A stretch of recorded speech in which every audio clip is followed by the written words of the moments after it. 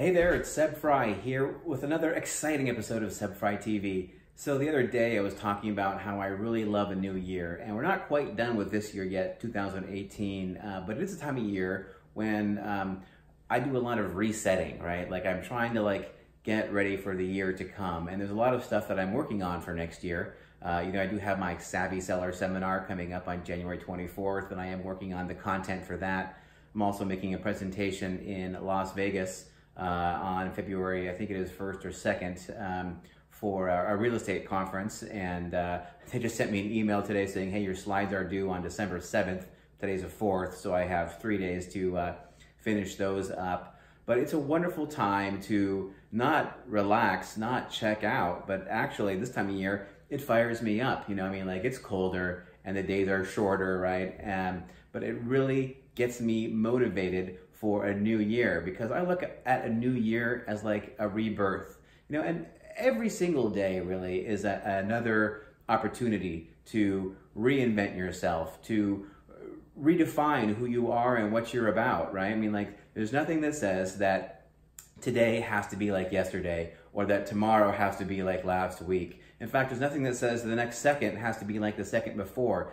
You can choose to do anything you want to do in any moment, right? So do I choose next year to be a real estate agent who sells 2 or 3 times as many homes as I sell today? Or do I choose to be a real estate agent who sells a similar number of homes, or maybe even a lower number of homes, because I just don't feel that I have the energy or the emotional bandwidth?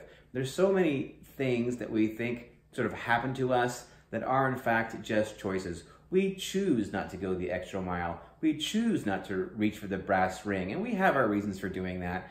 And most of that is because of our programs, right? We're programmed internally not to stretch, not to get out of our safe zone, our comfort zone, because that's what they call it. That's why they call it that. It's safe and it's comfortable. It's a place you want to be, but that's not a place that you're going to grow from. So it's this time of year when I really sort of reflect and reassess and plan for the future. So I'm really having a great time so far in December. It's pretty early. I'm getting kind of a jump on it. I think a lot of folks maybe start this process in January or in February.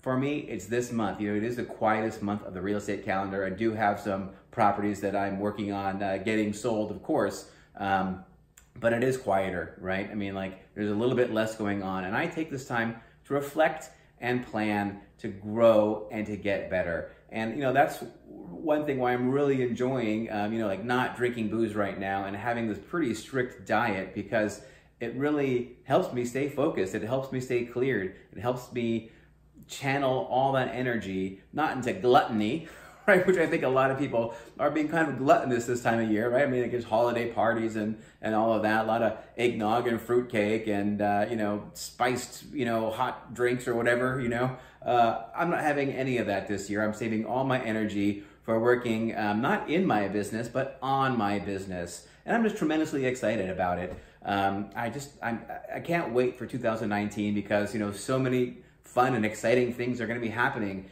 I'm going to be president of the Santa Cruz County Association of Realtors, right? Which isn't that big of a deal, I don't think, in the grand scheme of things, but it kind of is for me, and I'm pretty excited about it. So yeah, I'm bursting at the seams. I feel great, and it's this time of year especially when I really am just super jazzed and fired up. And how about you? Are you excited about the new year? Are you getting ready to find out how you can improve, what you can achieve, produce, and accomplish in the coming year? If you have anything to share with that, go ahead and make a comment on Facebook or here on YouTube or, God forbid, on Twitter someplace. Just let me know that somebody out there is listening to this and it's resonating with you. All right, that's it for this episode of Seb Frey TV. I'm all fired up. I hope you are too. I'll yak at you again real soon.